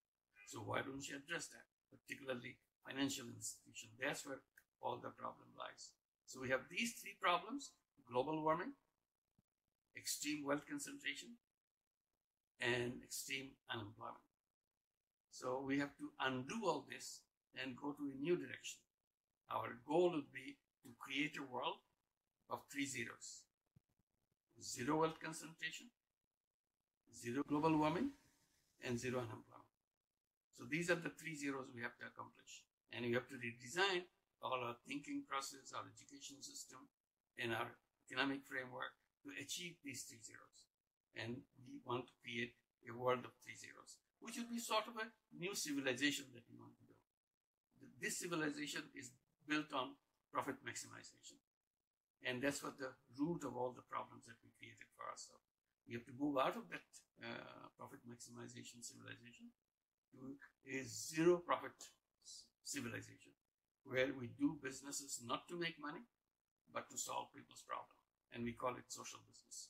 So we create social business, address all the problems we have. And then one can create the world of 3 zeros. And that's what our immediate task is. And we are encouraging young people to create 3-0 clubs. 5 young people can get together, form a club, 3-0 club. And then all these 3-0 clubs can interlink with each other, can network with each other, so that they can start working for creating that 3-0 world. That's the ultimate that we have to achieve, create a 3-0 world to overcome the problems of global warming, wealth concentration, and massive unemployment. And we create the other world. 0 net carbon emission, 0 wealth concentration, 0 unemployment, by unleashing the entrepreneurial capacity in all of us. Many thanks to Professor Yunus. His messages are loud and clear. How to achieve those goals are exactly what have brought us here to brainstorm and to discuss and to create synergy moving forward. Next, please welcome former Foreign Minister of Kyrgyzstan, former Ambassador to China and former Secretary General of the Shanghai Cooperation Organization, Mr. Muratbek Imanaliyev. Прежде всего, хочу поблагодарить организаторов настоящей конференции за прекрасную возможность выступить по некоторым проблемам прав человека в развивающихся странах. Возникновение новых геополитических разломов, смещение полюсов центров мировой политики и экономики, формирование новых глобальных региональных рынков труда, финансов и прочего сопровождается некоторыми, на мой взгляд, формирующимися зачастую на основе субъективных, личных симпатий и антипатий, специфических тенденций, в частности в области проектирования предполагаемых в будущем международных отношений. Thank you for inviting me. I would like to share with you my thoughts on human rights in developing countries. Now the world, there is an increasing geopolitical rift. Politicization and the shift of economic center are also moving to the places that is different from the conventional places. It is also true to labor and financial market. For me, the last 20 to 30 years, there were very profound reasons for these conflicts and turmoils. Human beings were mired deeply in crisis that is manifested in the view we look at the world, in the relation between economic and social sectors, and in religions. These are the civilization foundation for the survival of human beings. These are the inextricably linked factors with humanity. The reasons include the reshape of a geopolitical pattern, the shift and leverage of the conventional financial and economic center from the west to the east. South-South cooperation expands its coverage. The economic investments move slowly from north to south. The humanity is in recession, and the world is still recovering stagnantly from the heat of the pandemic. The pandemic also has hit hard on the mental health and resilience of the humanity. The human beings have actually experienced endless natural disasters in history. However, disasters in a global scope, such as the pandemic, is unprecedented. We are faced with a global disaster that has never been experienced by any human beings at all. This pandemic will have an impact on the world that is bigger than the two world wars. However, we are still trying to deal with two characteristics of the pandemic. One is that we can still not predict the model in which the pandemic virus is going to mutate. The second is that we cannot have an estimation of how long it will last. What is most shocking is that many countries have not pooled resources to fight against the pain and suffering caused by the pandemic. However, they are pointing fingers at each other. This is the real tragedy during the pandemic. On the other hand, we're not surprised by the behavior of this kind. We have seen these countries have been trying to attack other countries under the name of fighting against terrorism. Faced with the challenges brought by the pandemic, some politicians have been elusive in being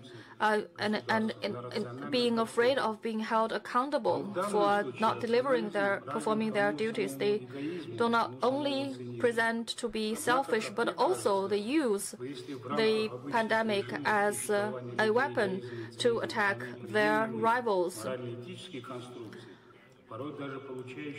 Like David Hume once said, the foundation for human societal residence is not moral standards, but should be rationality. If we look at the threats and challenges brought by Afghanistan on Eurasia, you will find that the whole structure of this region is being disrupted and destroyed and damaged. All these problems have a deep link with human rights, and the links are direct. When they are selfish and when they are shameless and when they are targeting on realizing their own interest, they will ignore or neglect international rules. Those who are infringed upon and those rights that have been violated have become the feed of the ones who exercise these violations. Unfortunately, in the 70 to 80 years after the declaration was adopted, human rights remain to be an example of social and human rift. Ideology, religion, and economy are all factors to judge whether the human rights legitimacy exists in a country's regime. Under many circumstances, the Western people are not very interested in the substantive nature of human rights, but rather they care about what measures they want to pursue in geopolitical rivalries. They actually have deviated themselves from the right path. President Xi Jinping has pointed out in the first Developing Country Human Rights Summit that human rights is a common values of the humanity. Each and every country, it comes in many forms based on the people's own choice of the model. This view was incorporated into the 2005 Global Summit deliverables. In international legal frameworks, the most direct linked right to human right is the right to development. But the problem is that while developing countries are committed in safeguarding and promoting human rights, developed countries support, however, unfortunately, try to sabotage these efforts. The developed countries should work more on providing the human rights protection to those who are in the most need, rather than to those rich and powerful and well accessed. Eradication of poverty is a constant standard to measure and judge human rights situations. And China, in this regard, has achieved remarkably. In 2019, in Beijing, the South-South Human Rights was held. More than 300 participants from more than 80 countries and regions exchanged in active dialogues on how to build a shared future for mankind and enhance global human rights governance. To build a shared community for mankind is an important philosophical direction reflected in the contemporary diplomacy of China. It is also a reflection of the deepest foundation for the destiny of humanity as a whole. Under this framework, the future of community of shared future for mankind is not only a fundamental principle, but also it highlights the respect for different cultures, nationalities, and races that are inherently existent in humanity. All people, regardless of their nationality, race, religious belief, are entitled to equal rights. Also, the corresponding obligations. Therefore, to build a shared community of shared future for mankind originates from China. However, it is a concept that belongs to the whole world.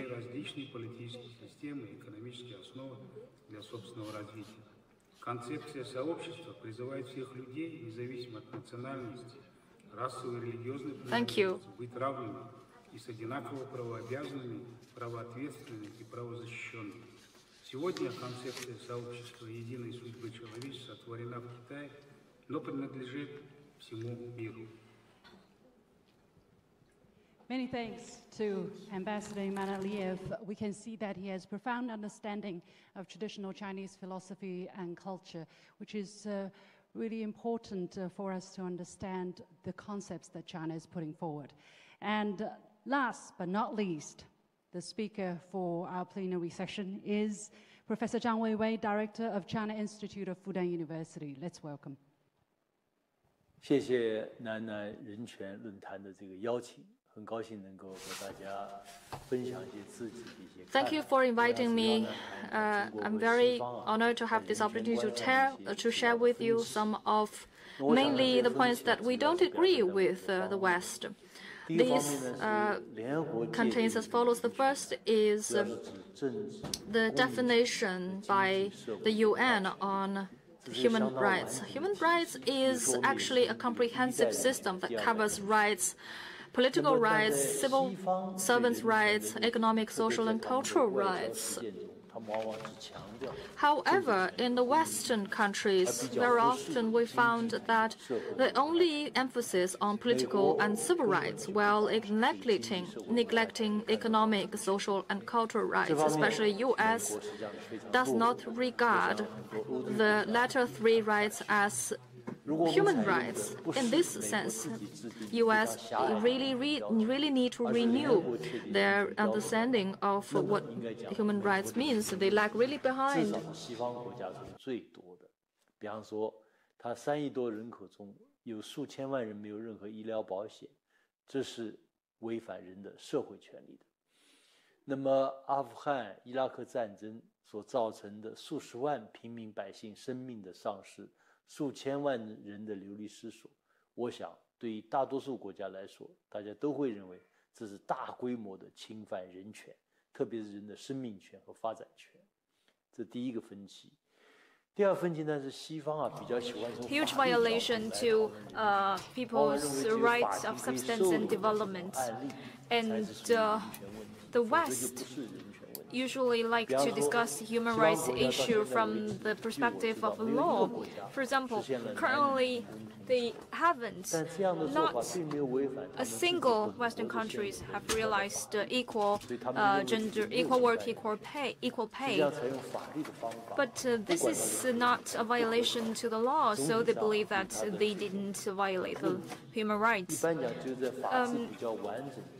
Actually, in countries with sufficient numbers of lawyers with a sound legal system, this is doable. But in developing countries, it is very difficult to realize this goal. So in developing countries, from our own perspective, it is more practical to push forward human rights from political ways.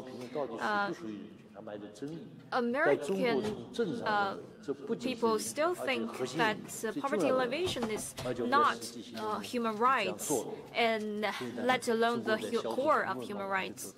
So China is taking a lead in terms of poverty alleviation. Without China's success in poverty alleviation, I believe.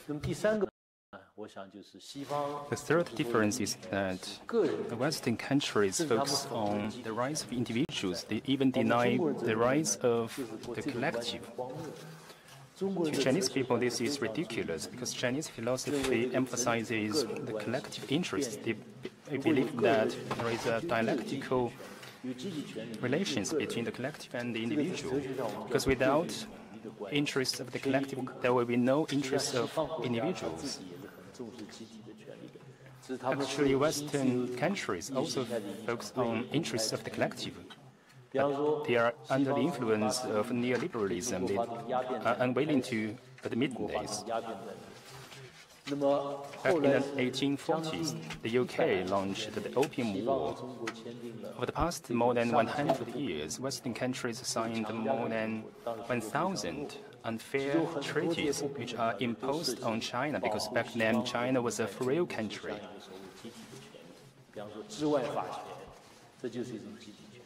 For example, but China has been always been focusing on the rights of the collective.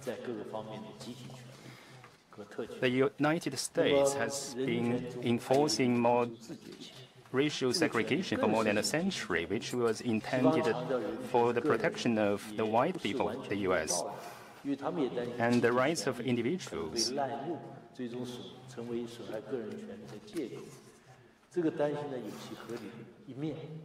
The Western countries focus on rights of individuals. Actually makes sense for them, because they are worried that the rights of collective may be abused and undermine the rights of individuals in the end. There is some sense to this worry, but it also shows its deficiency and shortcomings. The abuse of individuals' rights may lead to abuse and undermining abuse of the rights of the collective. For example, several years ago, a cartoonist of Denmark demonized Muhammad because they believe that individuals' right to speech have been undermined, the right of freedom, religious freedom of more than 1 billion Islam Muslims. Denmark and other Western countries believe this is the right to speech, which is very different from China. Actually, China focuses on both the rights of individuals and the rights of collective. All countries have their own national conditions, so they should choose their priorities based on their own national conditions. No country can guarantee the realization of all human rights. Instead, they should prioritize some of them. It has been proven that China has been prioritizing putting people first, poverty alleviation and modernization, and regard them as core human rights, which has been a great success. Wrongly prioritizing human rights is not only ineffective, but also cause damages. Many developing countries have been under the wrong guidance of Western countries and attempted political oppression. The result has been very much disappointing. In the poverty-stricken country, adopting Western-style democracy may cause bad democracy, as we have seen in Haiti, which has been suffering hunger, and hunger leads to unrest and even anarchy. Formerly relatively developed countries like the USSR and the Yugoslavia have also done similar things and suffered similar consequences, which should have given us much food for thought. That's the fifth point. In prioritizing human rights, it should be pointed out that some human rights are core human rights, and should be the bottom line of all countries and all civilizations. That includes the right to not be invaded at any time and in any case. For example, we should abandon torture, slavery, and people should have freedom of thought and also should be arrested arbitrarily. So, in this sense, the mainstream opinions of China and Western countries are not much different. That's why the Guantanamo prison, a torture of prisoners by the US, has caused resentment of the whole world because it has undermined the bottom line of humanity. In dealing with human rights issues, our countries can have candid exchanges and share experiences so they can learn from each other and make progress together. This should be encouraged, especially in the 21st century, when globalization is encountered with many challenges, from global warming to the COVID-19 control and prevention. Only by cooperation of the international community can we resolve these issues. The per capita resource consumption of Western countries is 10 or even 20 times that of developing countries. But the Western countries' human rights outlook determines that they believe that mine is mine and should be shared with other countries because it is God-given. But still, if you look at the record of Western countries, you can see that they have not realized equal pay for equal work. Take Afghanistan for an example. The US has spent more than 230 million, 2.3 trillion US dollars, but they have claimed many lives there, and the local people have suffered a lot. In contrast, over the past several decades, China has spent about 250 billion US dollars, which is less than 1/10 of the amount of money the US spent on Afghanistan war. But China has made it to lift more than 100 million people out of poverty, and we have made historic achievement in lifting the people out of extreme poverty. So why does the US not spend the 2.3 billion US dollars on the eradication of poverty of the American people, because there are still more than 500,000 people who are homeless in the U.S. And more than 10 million people in the U.S. still live below the poverty line of the U.S., which can presume that if they spend the money on poverty alleviation, the result should be very much different. So much for my speech. Thank you. Inspiring as always. By the way, some people have added one more word to this complex. Instead of industrial military, they say industrial military and media. And sometimes I do tend to agree with them. And on that note, we are going to wrap up the plenary session of the Putting People First and Global Human Rights Governance Forum that we have opened this afternoon. Many thanks to all of you who have stayed with us for all this time, and for all of those who have watched us online. So we're going to take another break, and our sub-discussions will continue right after that. Thank you so much.